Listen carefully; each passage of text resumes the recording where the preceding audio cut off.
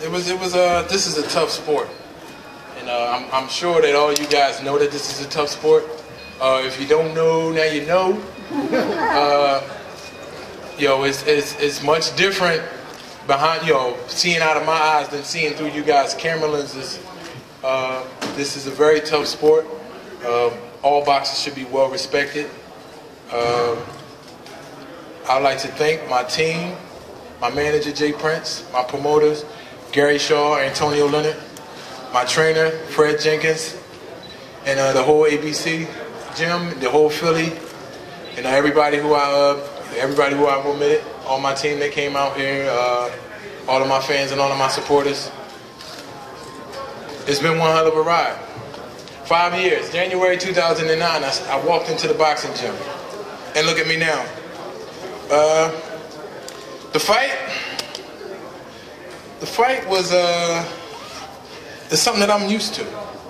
I never watched tape on Perez. I actually attended just the one fight when him and Mikem fought.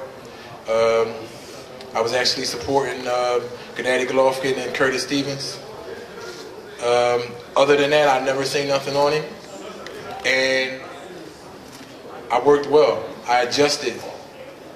I probably could have started out better, but I'm learning. Perez had over 50 fights total, amateur and professional.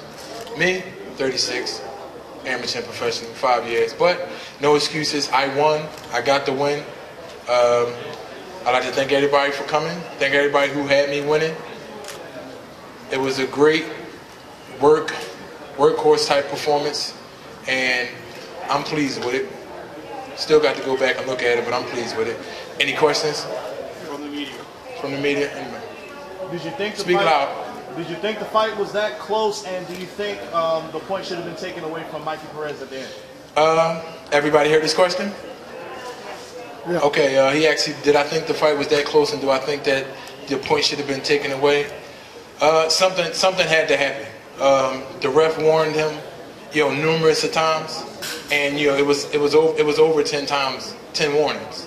If the ref tells you something that he doesn't approve of, you can sneak a little one in there every now and then, but he repeatedly did it, and he showed disrespect to the ref by saying that, I don't care what you say, this is my only way of getting to him in that manner, so I'll continue to do that. Other than that, the fight being close, I felt as though that I did win the fight. I had no worries. I had no worries at all. Even with that first scorecard, I had no worries. If the fight would have went the other way, I was ready for any outcome. I was ready to lose. I was ready to win. I was ready to get knocked out, and I was ready to knock somebody out. So those are the type of things that we had to prepare for when we step into those 4 squares.